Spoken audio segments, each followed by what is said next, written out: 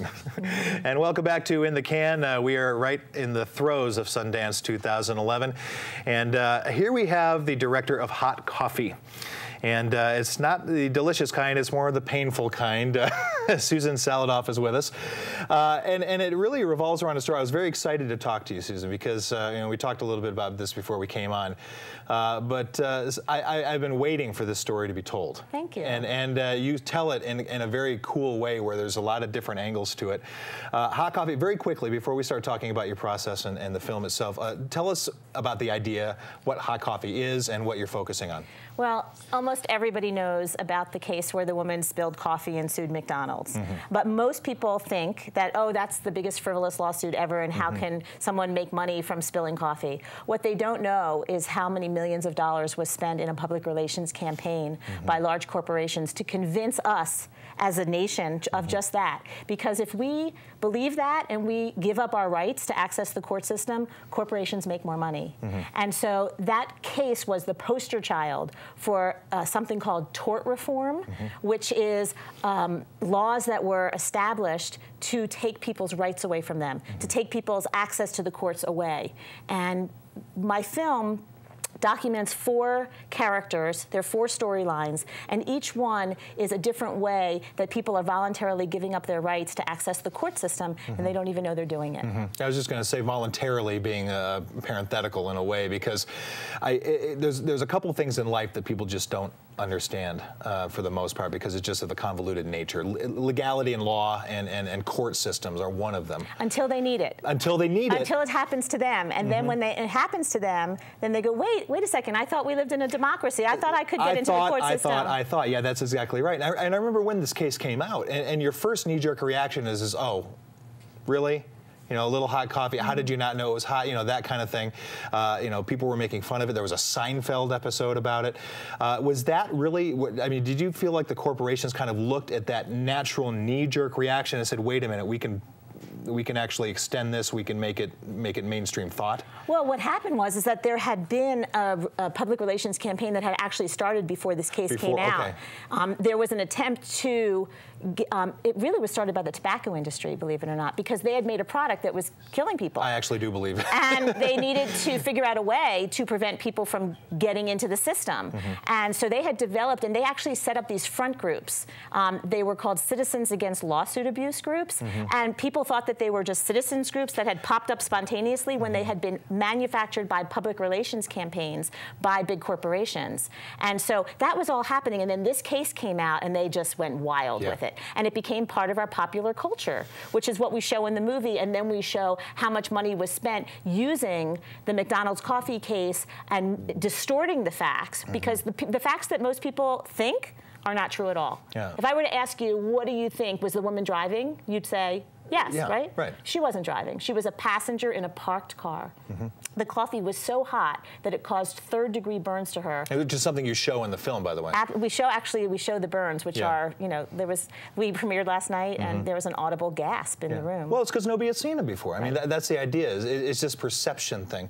And it's funny when you were talking about this Citizens For thing. It's interesting how many special interest groups that are corporate-backed call themselves Citizens For or the People For or something for America or something like that, which automatically makes you think it's a grassroots neighborhood sign-holding type of organization, when really it's as special interest as it comes. Right, and we can't always know that. Right. And even like commercials, like on television, for like during campaigns, we don't know who's paying for those commercials. And with the new Citizens, well, a year ago, the Citizens United case that came out in the U.S. Supreme Court, it gave corporations unfettered liberties to put how much money they want into campaigns. And not tell us where that money came from. Exactly. Yeah, right. Well, let's talk about your process here. Obviously, this is something you're very involved with. You do have an extensive legal background. You were a lawyer. Well, I'm still a lawyer. Yeah, you're still bar certified. Not practicing, but I'm still a lawyer. Right, and so you bring an interesting aspect to it too, as a filmmaker, but also as someone who is very versed in the legality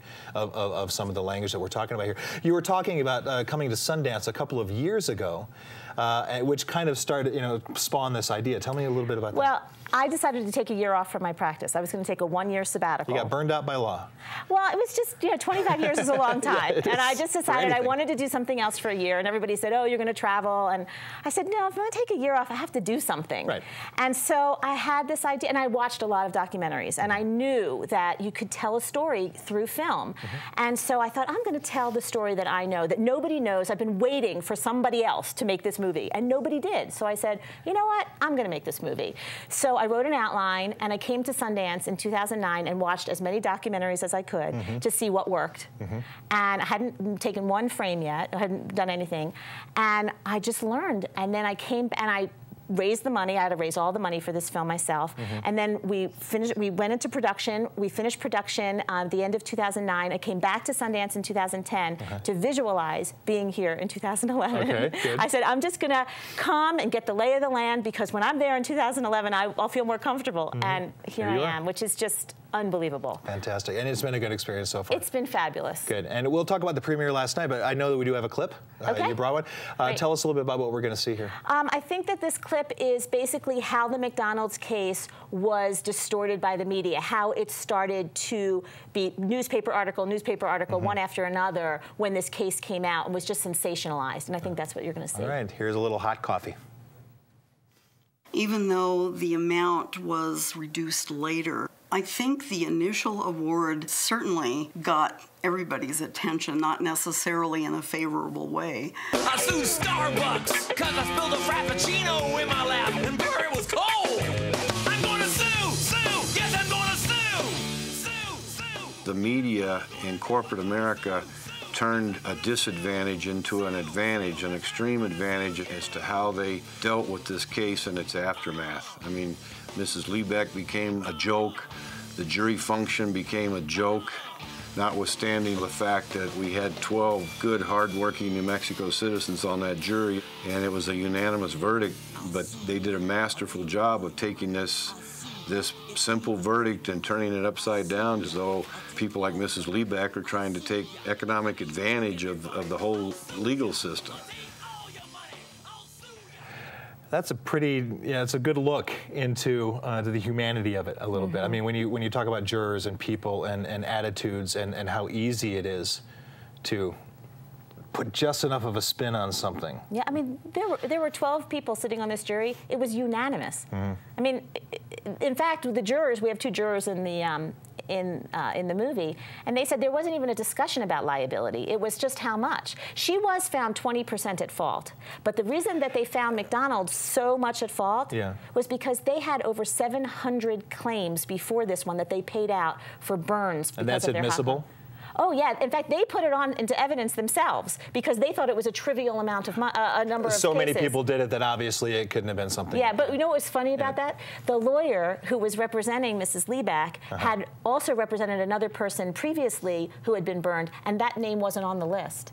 So he said in cross-examination, now, Mr. McDonald's person, where's Mrs. So-and-so? Why isn't she on the list? And he goes, well, I don't know. Well, how many other people aren't on the list that were burned?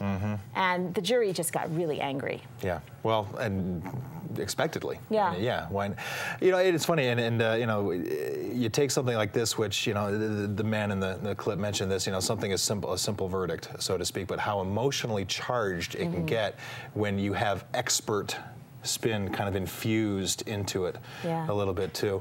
It's amazing how many people have such strong feelings about this topic. Yeah, and they didn't even know they had it until you start revving up the juices a little bit and you show them some things and things like that. And I think and I hope that this film will open their minds. I tell people all the time, I'm not trying to change anybody's mind. I just want to open people's minds. Well, that's what there's another side of the story. That's what a documentary does. You're not trying to tell them what to think. You're just giving them a palette to think from. And it's such an important topic that people should understand their rights. And so I hope when they see this film that they'll at least have a better understanding when they go to the ballot box or when they're being asked to vote on these issues or be a juror, what it means to them personally when this kind of propaganda is used. Well, there's no better stage than Sundance. Glad you're here. Thank you so much. And good luck with the film. Thank you. I know you had a great premiere last night, Susan Saladoff. And hopefully we'll see more of you in the years to come as new ideas come and you start to visualize being here more often. Yes, thank you very much. We'll be back with more in the can after this. Stay tuned.